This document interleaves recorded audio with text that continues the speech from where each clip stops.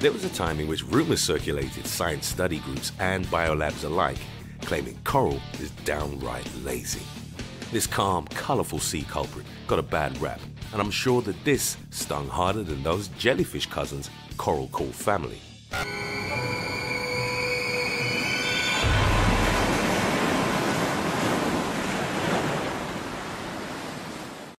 Corals just want to have fun, and just because they're as sedentary as a rock doesn't mean they can't do just that. Sure, they may be deemed the quintessential couch potato of the shallow sea, relying on 90% of their energy source from other organisms, with the additional 10% arriving from scraps of food brought in by waves. Move over, blobfish, the ugliest, most sloth-like sea dweller out there. Coral is the true transgressor when it comes to the aficionado bottom feeder of the ocean floor. Let it be known, however, there's a lot more to coral than just a pretty face. Sweeping seabed floors in every shade from pink to red to blue. Coral does more than protect and serve, offering food and shelter to colorful sea life varying from mollusks to starfish to turtles and sharks. Here are 10 fascinating facts about coral you probably didn't know. Sand is made from pooped coral. If you happen to be on vacation as you read this, you may have just spit out your cocktail. Sorry. Better yet, the next time you receive a photo text from that cousin you hate, bearing a long white strip of pristine beach and the words, "Greetings from paradise," be sure to give a little chuckle. The funny thing is, as he or she slathers their skin with coconut oil in an attempt to sink into the pearly white sand beneath them, just know that they're actually laying in fish poop. But wait, what does this have to do with coral? There's a cheeky little fish called the Purple Streak Parrotfish, and this guy just so happens to feed off coral.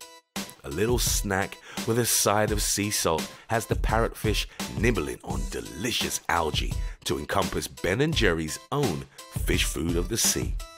Afterwards, the fuel is excreted into a beautiful white sand substance, and this process helps create those perfect beaches adorning postcards and destination brochures.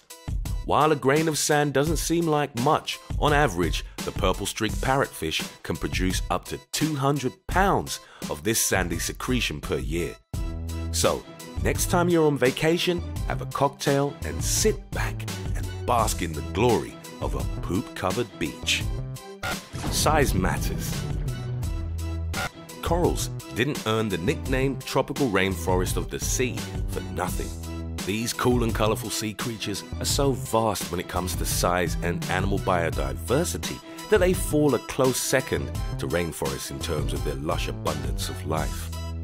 As there are 25 different families of corals around the world and roughly 1,500 species, it comes as no surprise that coral is a superhost to a variety of sea life. They provide a cozy home to 25% of known marine species, plus offering homes to more than 4,000 different species of fish. It's quite fascinating to think that there are more of these swimmers inhabiting a 2-acre span of reef than there are species of birds in the entirety of North America. As a host to the single most diverse marine ecosystem on the planet, it's no wonder that these harmonious sea havens act as aquatic nurseries amid the inner workings of a bustling city under the sea. Minerals and plants and animals, oh my. The identity crisis of coral flourishes threefold as people continue to ask what this colorful creation may be classified as. With a digestive and reproductive system synonymous to animals, a rooted foundation in accordance with plants, yet the stationary look of a rock. What gives? Based on the complex relationship of each, corals actually fall into the category of all three. Due to their hard surface and sedentary state, corals are often confused for rocks. Since one small mass of coral is actually made up of thousands of tiny living, breathing organisms called polyps, corals are indeed animals. Polyps can be thought of as open-ended tin cans with wide mouths and spindly tentacles, eager to trap prey and make predators stray. These fascinating colonies of coral polyps range from less than an inch in size to several inches in diameter, depending on the species. They help build protective calcium carbonate skeletons that form the main structure of coral reefs. And while this may be a bit cryptic, it just so happens that reefs are built up by new corals fastening themselves to the old skeletons of dead animals lining ocean floors. But hey, no one's perfect. Growing in the shallows of clear tropical waters where sunlight can easily hit the soft seabed floor, corals don't stray far from land. In fact, out of the three main types of coral reefs, one is most often mistaken for an island. Coral atolls are ring-shaped reefs which encircle a lagoon and adorn the rim of eroded volcanoes. As the volcano depletes and dips below the surface, coral rises and sand eventually covers the reef to form an island. The other two types of coral reefs are fringing reefs and barrier reefs. The former literally fringing the coastline and the latter acting as actual barriers. A commonality of all three reefs are the two types of coral that encompass each, hard and soft. Stony corals build the reef's solid frame through the production of limestone, and soft corals provide a safe habitat for its marine life friends. Unlike rocks, corals are alive, and despite being deep-rooted to the ocean floor, corals are disparate to plants in that they do not make their own food. Thus, corals are living, breathing organisms, and they are in fact animals. When coral met algae. The relationship between these two is endearing to say the least. For now, compare coral and algae to best friend roommates with a very charming symbiotic relationship. That is, their union is mutually beneficial to both. Coral relies on photosynthetic algae to receive 90% of its food and energy through photosynthesis. In turn, coral tissues attract algae and provide the compounds necessary for photosynthesis. In a sense, algae helps coral survive, and coral gives its friend a cozy habitat to live in. Oh, and the beautiful colors associated with coral, algae does that. Isn't that the cutest thing? Age is nothing but a really long number. Here's a fun fact. Coral outlived the dinosaurs.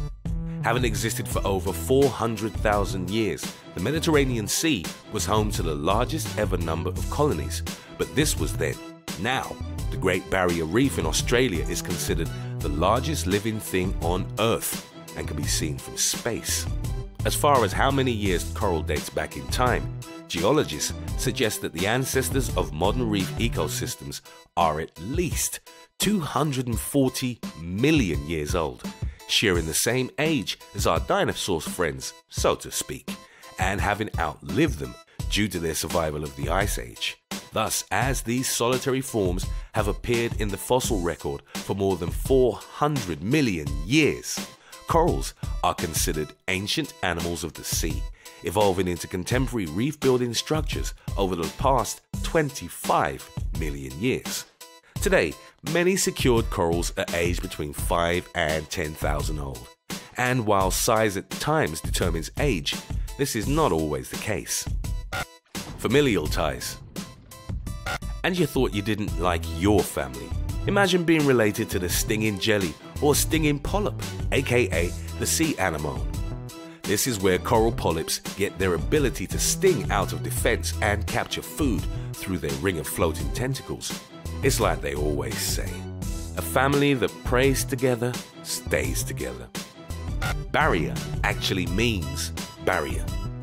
Did you know that reef-building corals live in shallow tropical waters between 20 to 29 Celsius and act as actual buffers against the open sea? Reefs protect the coastline against menacing waves, storm fronts, floods, and help loss of life in the wake of natural catastrophe, as well as lessen property damage and land erosion. One of the greatest known barriers is the Great Barrier Reef, located in Australia off the coast of Queensland. This ecosystem spans 2,300 kilometers and consists of thousands of reefs and hundreds of islands, all encompassing over 600 types of the hard and soft corals aforementioned. The anomaly that is the Great Barrier Reef is that it's considered young at 8,000 years old, having developed after the Ice Age. New Age medicines. The next time you go to the pharmacy, look no further than your local barrier reef. According to the National Department of Oceanic and Atmospheric Administration, NOAA, coral is the quintessential medicinal cabinet of the sea. Think about it. A functioning organism that doesn't ever move has to find a vital way to protect itself. Living an immobile life thus involves the evolution of chemical defense mechanisms that keep it safe from harm. Within these microscopic polyps, scientists continue to discover new medical treatments, commercial products, and even cosmetics produced from the diverse chemical components found in corals. Who would have thought?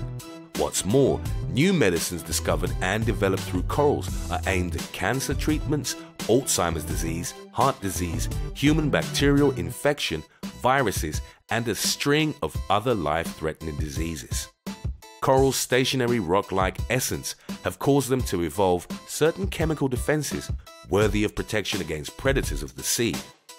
Ask not what you can do for coral, but what coral can do for you. The pinnacle of coral preservation lies in the fact that coral reefs have proved essential in terms of human productivity. Our coral friends aid in food supply, protect shorelines, assist in the allure of tourism and tourism-based employment. In addition, coral is an underwater pharmacy that has been scientifically adept in producing treatments for a variety of ailments. Better yet, reefs play a crucial role in the management of carbon dioxide levels, clearly a considerable benefit to the success of civilization. According to a study by Smithsonian Ocean, approximately 30 million depend on the reefs for their livelihood. The value of coral ecosystems is estimated at $29.8 billion per year based on food, jobs, and protection of our coastlines. All in all, coral reefs are a very unique structure of life and productivity. They rival old growth forests in terms of longevity regarding their ecological systems. These complex creatures reflect thousands of years of history and need a helping hand to procure thousands more forthcoming. Coral bleaching. Best not to be too hard on these colorful creatures, as they are actually very fragile and sensitive. Any change whatsoever to temperature or light results in ocean acidification and a little disagreement with its better half, algae. Unfortunately, algae cannot live without coral, but coral cannot live without algae. A sad dynamic that can negatively influence even the strongest of relationships. The biggest and only threat to these ancient creatures of the sea are people. Several factors such as overfishing, coral mining, tourism, pollution, and global warming prove irrevocable and an imminent cause toward extinction. Overfishing occurs when boats hit reefs and destroy them. Also, catching more fish than the system can support lends a strong decline in fish populations and affects ecosystems dependent upon these resources. As far as tourism goes, inexperienced divers are permitted to swim near and touch the reefs. This results in parts of the coral breaking off and experiencing severe stress. When this happens, a sad thing called coral bleaching happens. Major factors causing coral bleaching are from global warming and pollution. When trash floats on the surface, it affects water temperature and light, which affects any chance of photosynthesis occurring below the surface.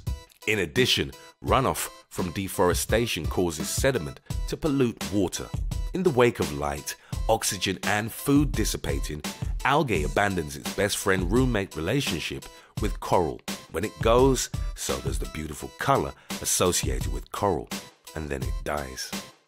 Coral bleaching occurs when corals become white from stress. Instead of being beautiful this way, as tourists deem them, they are in fact enduring major distress and thus dying. When coral bleaching occurs, 10 to 20% never recover. Currently, 25% of our reefs are damaged beyond repair. As of now, 19% of the world's reefs have been lost. 15% will be seriously threatened in the next 10 to 20 years. But here's one slight positive. Positive by loose terms.